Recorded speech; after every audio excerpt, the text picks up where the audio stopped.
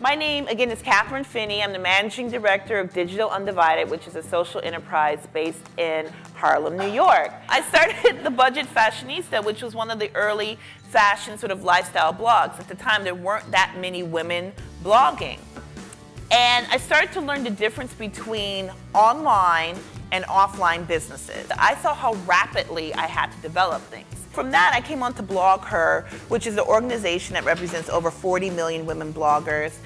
And the thing that I learned is that in the tech world, it's execution and speed that matters. And the goal of this lean startup cycle is to get through this process as quickly as humanly possible. We're going to go through sort of the 5 basic principles of lean startup. First principle of lean startup is that entrepreneurship is everywhere. Working for yourself, creating your own companies is what's going to be the future. And we have to rethink how entrepreneurship is managed. And oftentimes when you're in a company, you think, I could build this, or I could do that idea.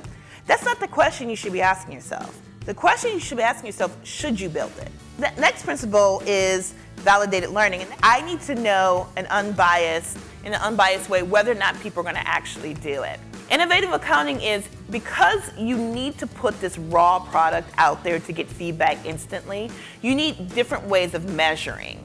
You want to know what people are actually going to do before you invest your hard-earned money, time, and effort in doing it. Last but not least is the feedback loop, the build, measure, learn feedback loop. And I mentioned it before.